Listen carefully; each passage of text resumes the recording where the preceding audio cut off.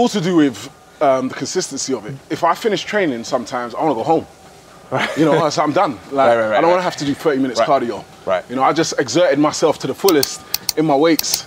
But then when I've switched it now and started doing cardio before, it's like I finish cardio and I'm still got all the energy ready to smash weights. And I don't lose strength either. You know what I'm saying? And it's done as well. Right. So once I finish my weights training, I'm done. I can grab my bag and go home.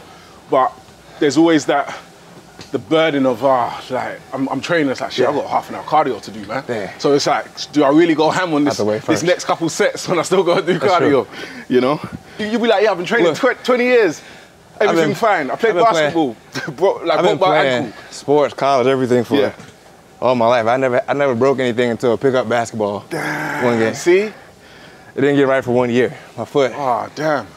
Fractured it. Yeah. I tell people that cardio can be anything, man, so I'm glad you're sharing that, because people don't realize, man. They're like, oh, I don't want to do Stairmaster, I don't want to do treadmill. That's boring. Yeah, sure, of course it's boring for some people, but then and you can hit sport, like go get a racket and play. Oh yeah, that'll kill you. You know, tennis, or go do something. You know, there's loads of other activities that you will thoroughly enjoy. That'll get your heart racing. You know, racquetball will kill you.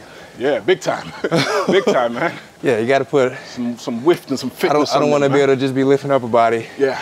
And my legs look small that day. Yeah. I want my legs to look good. Got some massive pump and you're like, nah. I gotta go hit some extensions. I gotta wear pants today. Yeah, let me do some lunges here quick. What's good, people? Simeon Panda here with Josh Bailey. I know you guys have been asking for this, actually. You've probably been waiting to see us collab and hit a session, and we're about to do that, man. Just had cardio, little 10, 15 minutes, nothing crazy, just to get the blood flowing, and yeah, we're gonna smash a big back workout. You're gonna hear from both of us about our training styles, our history with training, and just everything, man. General chit chat, man, you know? So, man. Let's have a good one. Looking forward to it, man. Let's get it. What's your training split like? Just single body parts, man. Single? Yeah, it's literally all chest. Chest, back, legs is twice a week, and it's split between hamstrings and quads. Shoulders, there's an arms day, and there's a miscellaneous Saturday with anything, man. It's like whatever I feel like doing. If I want to just do abs and cardio, I'll do that. I can go in and do a chest and back. Okay. Yeah, you know. It's a hard day. That's a hard day, man. A good day, though. Yeah, it's a good day, pump. And a stupid pump.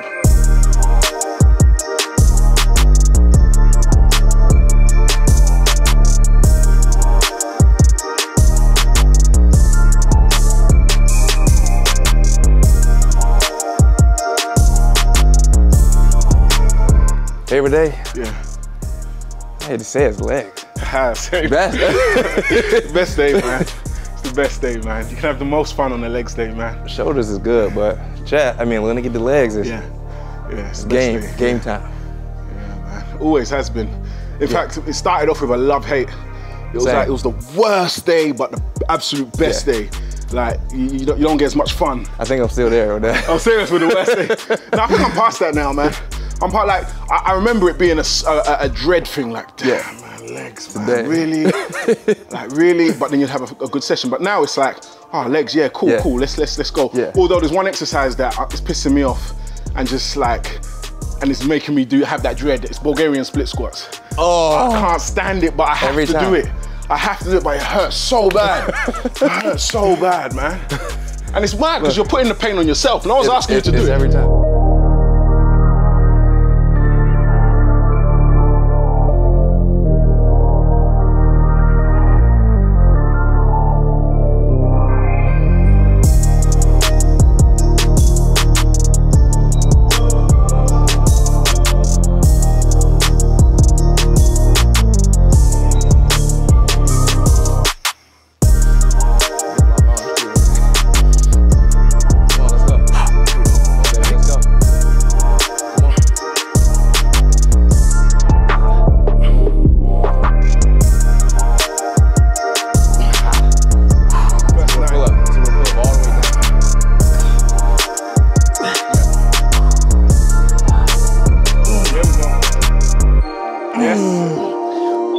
Come on. You're gonna get a 10, you're gonna get a 10? Oh, fantastic. Nice. Yeah, pick up now. I've never gone that far back to find it, but it's way back when. And I got 5 plates between my legs. And pull-ups? No, doing dips. Yeah. That's hard too. Savage, yeah. Oh my God. Savage. But like, at that age, you're just like, wow, I'm strong. Let me see what I can do. You know, so you just keep and your body is obviously so malleable, and the repair process is like that, and you just can't really get injured. Right. Like I remember younger, like I'll throw up weights without warm up. 20s. Yeah, 20s. Just throw it up. You know.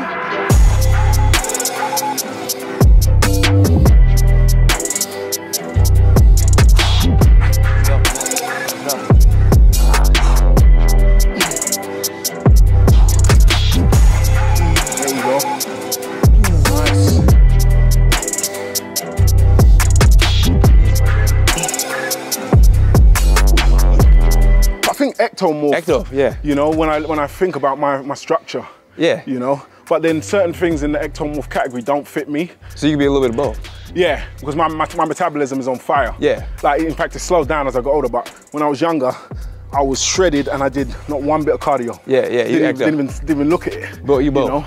So yeah, I've had the traits of both. You know, and putting on muscle, I've never had an issue with as well. Right. And I don't think ectomorph, that fits the ectomorph category. Mesomorph is. Mesomorph, yeah. You know. So, but you ate and you trained and you. Yeah. Exactly. Yeah. It's more like the cooking, it's not nutrition. Yeah. You know I'm not even, no. Yeah. When I say talking about the food, we're not talking fitness, I'm talking. Oh, yeah. I seen you cook food, I wanna know. Yeah. How'd you get into it? Like, you have a real passion for it? I started young, then I went to trade school in high school. Okay. So one day school, one day culinary. Yeah, culinary. Yeah, awesome. And I mean, I love food. Yeah. I just went from food to looking at all the chefs. Yeah. And all the chefs were pretty fat. Yeah. So I was like, I can cook, but I ain't gonna cook like them. Okay. Flour, butter, and everything. Yeah. I love food, man. I think that would maybe take over. Yeah. Yeah. That's nice, man. It's nice to have more passion, like to have, you know, people think that we just lift. Yeah. And that's it. That we don't have other passions, you know? Got loads of passions, man. And for me, cars is my passion. Cars. Always has been. It's funny, I was talking to my friend yesterday, and I said, there's different car people. There's, because like, you know, buying a flash car like a Lamborghini, because you have certain people that, I reached a certain amount of money, so I bought this car. Yeah. Then you have other actual car enthusiasts that no, I love everything about cars. I've dreamt about this car or cars of this caliber. You know, I've always loved them. Whether I could afford them or not, I would always love them. Do you get what I mean? So for me personally, I'm from that school of thought. I've loved cars and speed and powerful engines, etc. since I was a kid. That's what I'm saying, yeah. Reading friggin' Guinness Book of Records about the fastest train, the fastest plane, the fastest supercar. Back then it was a McLaren F1, which friggin' put me on the, I need to own a McLaren one day. I think I drove one of those. You know, say again? It was faster. It was the fastest car. Yeah, it was the fastest car. Yeah, you know. Yeah. So I was trying to say that, because there's different categories of people. There's people that they get to a certain amount of wealth and it's like, I'll buy a supercar. Just about it. But for me, it's nice. It's a passion. Yeah. I love it. That's why I do things like track days, rallies, tune the cars. You race a little bit? Yeah. Like all of that. Bro, I'm fully involved. I went on a race one time. Fully involved. I almost threw up. Serious.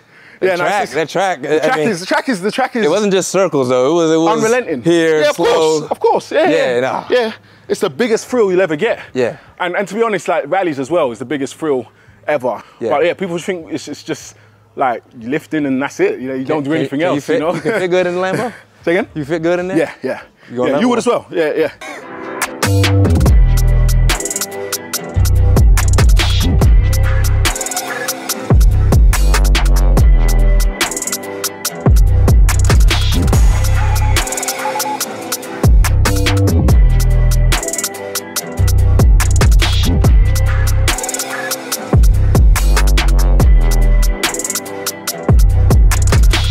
You still do a lot of drop sets? They're not frequent, but I do them. Do some? It just depends on the day. Are they necessary? Are they necessary? I think you have to have some sort of intensity factor in your training, be it drop sets, be it supersets. Yeah. Like there has to be something that makes you work, man. Right. You know, like you can't just coast through it all just doing your sets and your nice little bit of rest. Every now and then you got to, you know, even like with bench press, doing some pause reps, just something that ups the intensity. Some variation to change it up, yeah.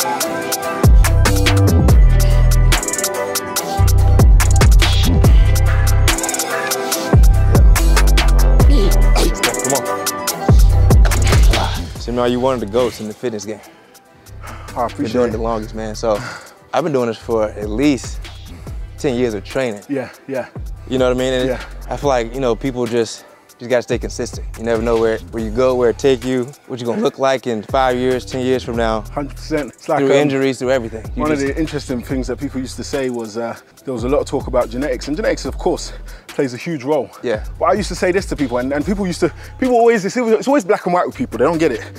I'm not saying genetics doesn't have a significant factor in how your physique pans out. But you're not gonna know until you start, right? And put the work in over a period of time, right? You know, and that's the bit that the disconnect with them, because right. I was trying to say to people that I didn't know what my genetics held. It's over years, 10 years, 15 years that it came to fruition. So when you're making excuses when you haven't started, that's very lame. Do you get what I mean? Right, of course. It's like if you're making excuses about these people have genetics, these people, and you haven't even started, that makes no sense, because you can come and sit next to me as a 15-year-old and you're not gonna say everything you're saying to me. Right. But I don't know what I got until I get in. So we can both get in and work at it and see where we go. So we talk or about... one of us can just sit there and chill and say, look, it's probably genetics. Because let's be real, none of us, well, there are some people where they actually do, without ever touching a weight, look like, you know, but most of us, like none of us really are gonna look like how we end up just from the beginning. Right. So how are you gonna know? You gotta work, man. Go work, and you gotta be consistent at it, be patient, and let it all come to fruition. What'd you say? That sounds like what's on the wall. So that's how I've lived by that. Yeah. So, because if all else, it started with my passion for training. That's me. Right. That's me. And I think, in fact, I managed to build my following was because of that. Because when I first started, the videos I put out, I was just gassed over training. Like every session was beast mode.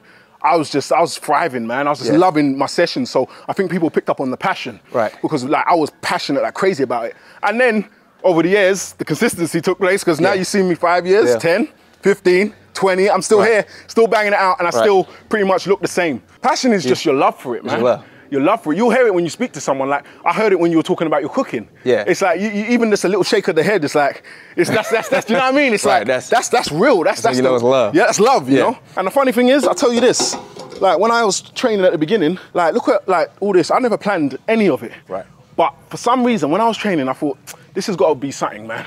This has got to be something like, I'm good at this, I love this. Right. Like, I remember like, I posted this years back.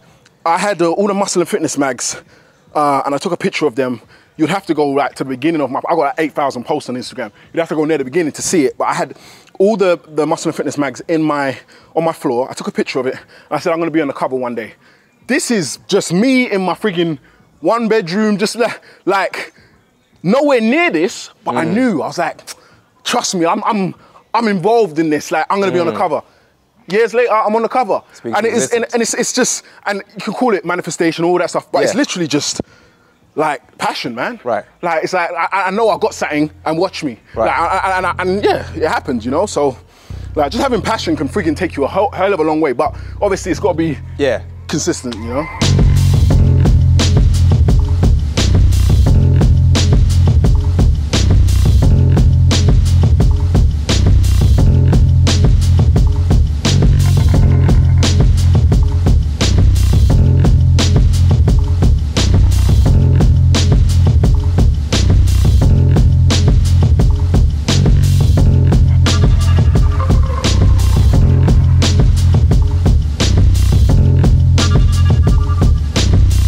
Start light because I want to feel the movement and perfect my form before going heavy. Like obviously we do these exercises all the time, but just that first set, I want to make sure that I get my form and then I'll continue that throughout. As opposed to if I just start heavy and it's not on point, then the rest is going to be even worse.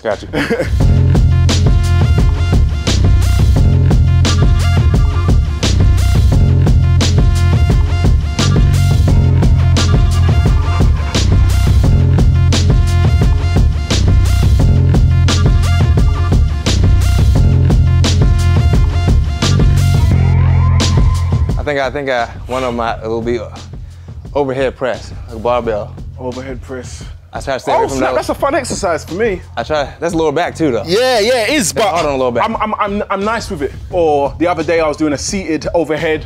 I can go heavy and feel comfortable, no issues with my lower back with that. Seated is fine, overhead is hard.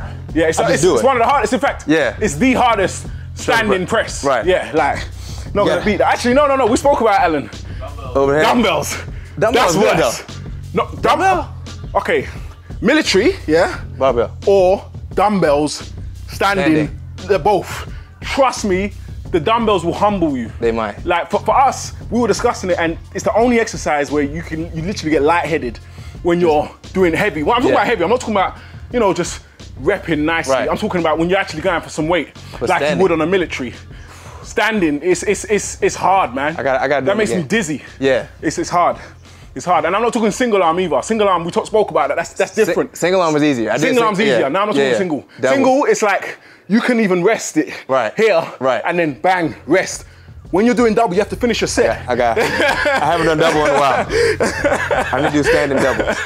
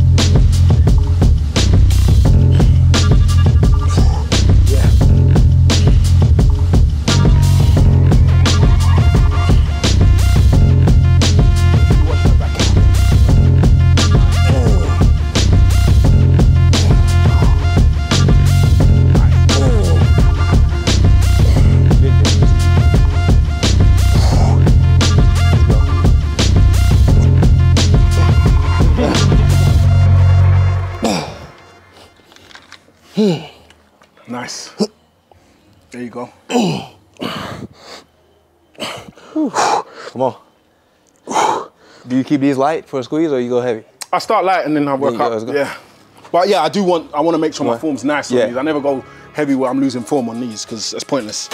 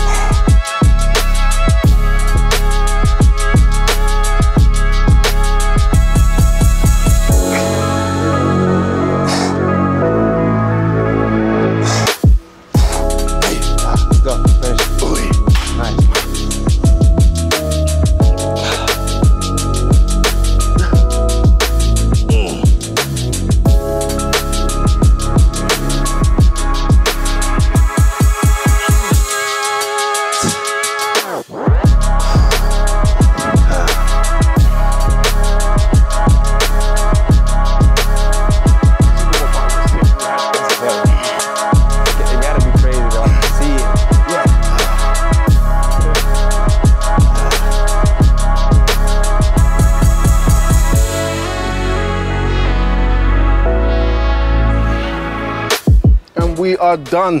Hey. Dope back session. Yes, sir.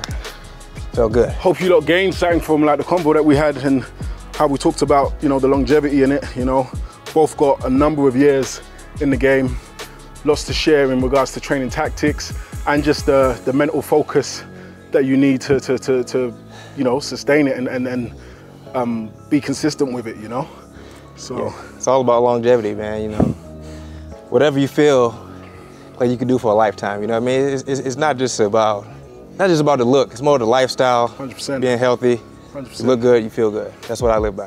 100%. So guys, subscribe to my guy's channel, let him know what the channel is. Josh Bailey. It's right there, you see it? Yeah. Subscribe to me, tell your friends, loads of videos, friggin' playlist for everything. I'm gonna keep teaching you guys and keep going. Appreciate you guys, man. Peace. Peace out.